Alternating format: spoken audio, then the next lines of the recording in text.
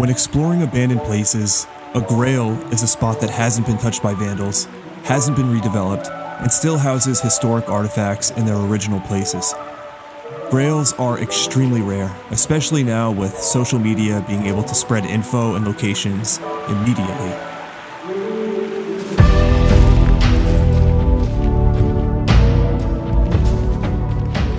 Fortunately, we found one of those grails, a historic mill collapsing on a secluded river. It was abandoned in 1958 with nearly everything left inside. Part of what makes it a grail is the location, surrounded on 3 sides by a river and accessible only by, you didn't think I'd actually tell you that part, did you? All you need to know is that this place is special.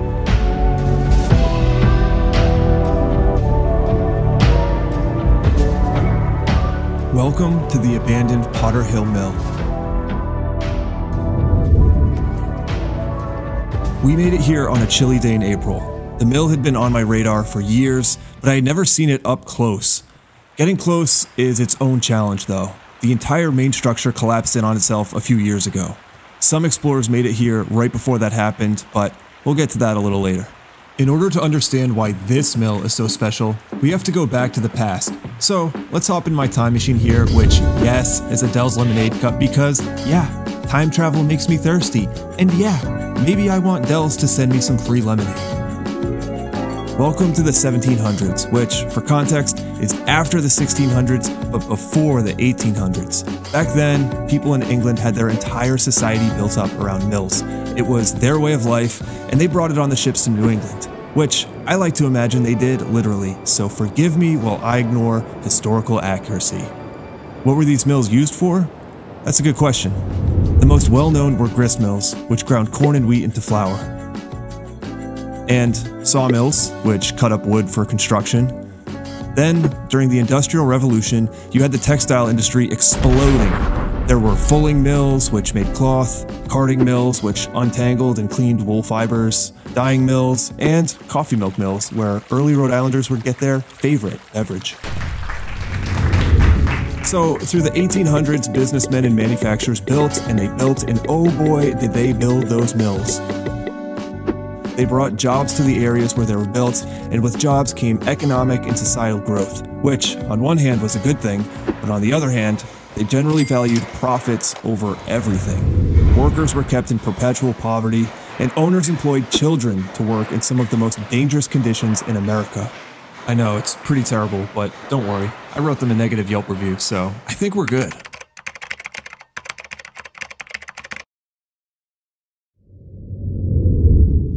Mill buildings were simple and sturdy, built to withstand the strong vibrations generated by the water wheels. This mill followed the same trend, but has one awesome design feature. This beauty was constructed with pink granite, which makes for quite the striking view at sunset. We made it to the mill close to golden hour, picking our way through the woods, passing discarded farm and manufacturing equipment. We're coming up to Potter Hill Mill now. It's close to sunset, so the lighting is really beautiful. You can already see pieces of machinery out here in the woods. Alright, there's a lot to see here, so before we get into the full exploration, I think it makes sense to show you what used to be here and what's still here today. The history of this spot dates back to the 1700s, but production really didn't pick up here until 1835, when a 2-story wood frame mill was constructed on the river for cotton spinning and dressing. You can see it in the foreground of this photo. This is the only building that isn't on the property today, because in 1977, a fire of unknown origin ripped through the structure, taking it right down to the foundation.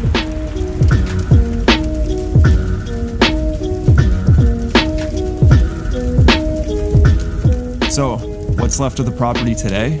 Well, thanks to an inventory of historic engineering and industrial sites published in 1978, I can tell you exactly what you're looking at. Let's get into it.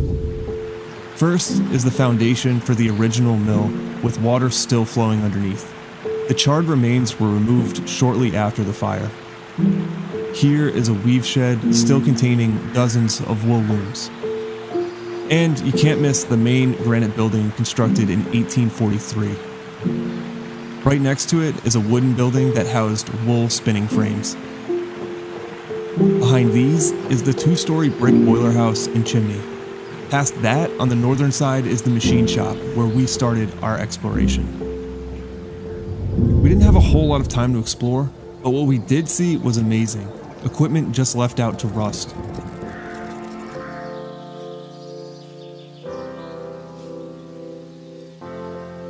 The machine you're looking at is likely a picker, one of the first steps in processing wool.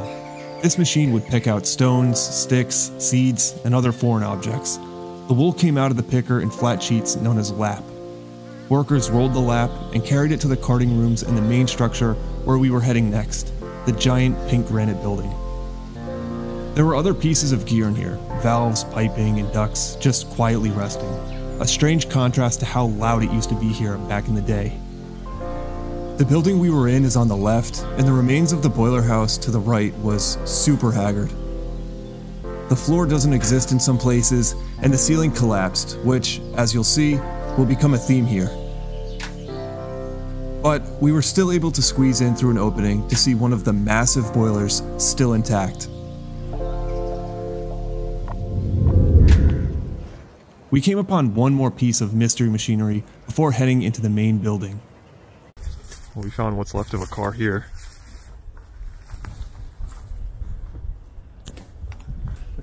Look at that, you can see the transmissions right there. Yeah. I'm trying to figure out what model it is. So you can kind of maybe... This thing got torn up. Hey wow, welcome to What's That Thing, the game show where you learn facts you didn't ask for. Using the magic of the internet, I tracked down photos of this very car in the building before it collapsed and identified it. Go ahead and make your guesses now. If you guessed mid-70s Datsun B210, congrats, you win nothing.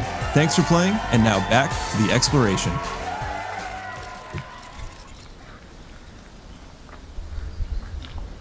While approaching the granite structure, I had the same questions you're probably wondering right now. What's inside, and what did this spot look like back in the day? Let me give you the rundown. I have a short attention span, so this will be quick. 1762, the first mill was constructed at this site. In 1775, the Potter family purchased the property and operated a grist mill, sawmill, and fulling mill. Wow, these guys were busy, huh? In 1843, everything was sold to the Babcock family, who constructed the main stone building and most of what we see here today. In 1885, the mill was sold to J.P. Campbell and Company. In 1902, it was sold to the Pawcatuck Woolen Mill Company, who, in 1903, rebuilt the dam to how we see it today.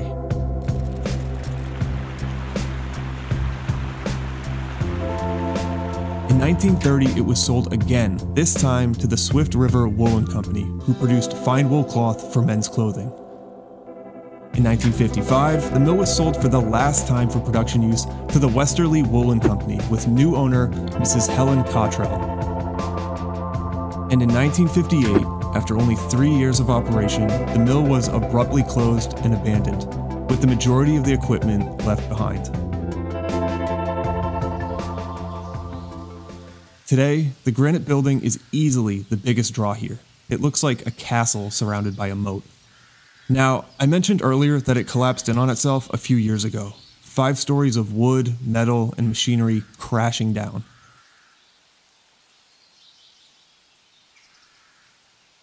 If you look closely, you can still see the carting machines among the wreckage that used to be on the top floor. Let me tell you, these things were huge. I'm talking 60 feet long and thousands of pounds.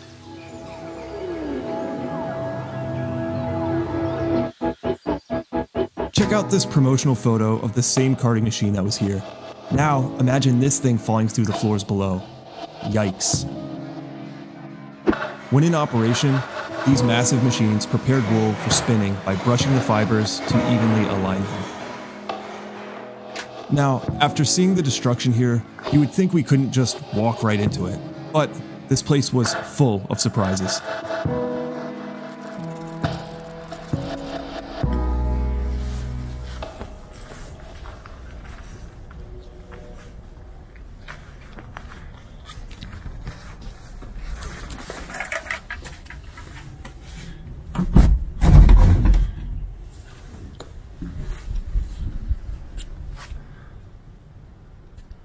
This is inside Potter Hill Mill. I'm not going any further than this because it is completely sketchy in here. You can see through that doorway the entire interior is collapsed inside of itself. And this staircase here just goes to nowhere. So we're gonna let it be for now.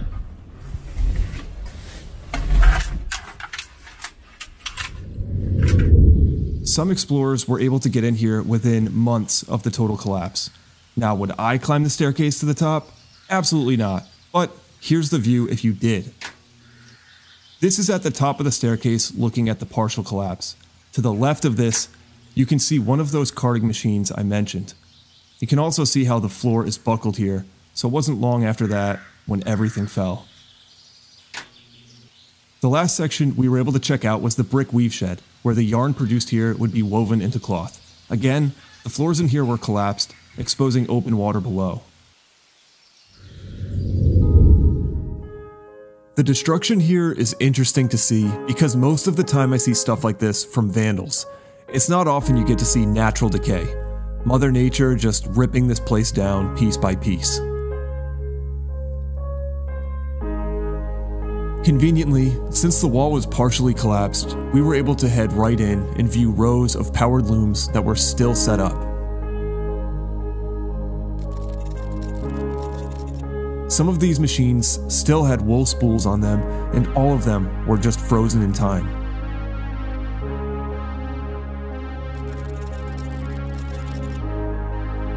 There were even boxes of wooden bobbins that held the yarn still on the floor from over 60 years ago. That's just insane to see. This photo from the 1970s gives you a better idea of what this section used to look like. Still far from perfect, but nothing like today. As you can see, this place used to be bumpin' back in the day. But it's had a long fall from grace. So, why was it abandoned, and what's going to happen to it? It closed for the same reason a lot of mills shut down at the time: cheaper production elsewhere. It just didn't make sense financially to keep this going, so it was shuttered with the hope that someone would buy it up and repurpose it. That didn't happen for a while though. The town obtained a demolition order from the Superior Court in 1980, but never followed through on the demolition. The property, which remained subject to the demolition order, was sold to Renewable Resources Inc. in 1992, who intended to restore the mill for residential and commercial use. There are detailed plans from 2007 of what they were going to convert this into. Very ambitious considering the condition, but obviously that didn't happen. Instead, the mill was basically ignored, which is usually the case with privately owned abandoned structures, especially when they start to look like this. Court orders through the past 30 years show disputes between the town, who wanted to immediately preserve or demolish the property, and the owner, who promised he was going to clean it up. The latest on file even says, review of the earlier lawsuits shows that the questions and arguments raised earlier seem to be repeated here. The town played nice for decades though because of the historic value. They figured threats of demolition would at least motivate the owner to make moves. This didn't work, and in 2012 the town got serious and issued a Notice of Unsafe Condition order to demolish, listing all the ways this place would kill you if you visited it. Want to know the most surprising part? It was given preliminary approval for nomination to the Historic Register, but was never added. The board found that the mill complex is not listed on the National Register of Historic Places, aka it is not protected. The rest of this court order is basically a back and forth of, you can't tear down my mills because I'm Ryan Gosling and you're not following guidelines, and, actually, yeah we can because you've done nothing here and it's dangerous. In conclusion, the court decided that yes, it can be demolished, but let's keep trying to save these buildings. Nothing happened though, and in 2019, the town council petitioned the property into receivership, asking a judge to approve transferring ownership of the mill and the dam to the town. In 2022, the town council members voted to demolish the crumbling mill but leave the dam alone. Besides the environmental hazard of everything being right on the water, residents were worried about the safety risk this poses for teens and explorers who visit the property. Hey, maybe my definition of safe is different, but this looks like an all-ages playground to me. Seriously though, it's really sad that this beautiful piece of history was left to just rot here on the river. And while significant places like this have been saved, this likely won't be one of them. As of August 2022, the town plans to demolish the entire site by spring 2023. Which begs the question, at what point is an abandoned place beyond saving? I guess the silver lining here is that at least it gets to live out the rest of its life as a grail. So appreciate this now, because it won't be around much longer.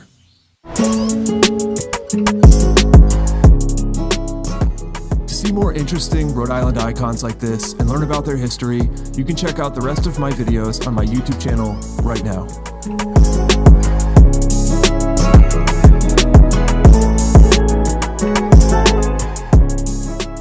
Thank you very much for watching.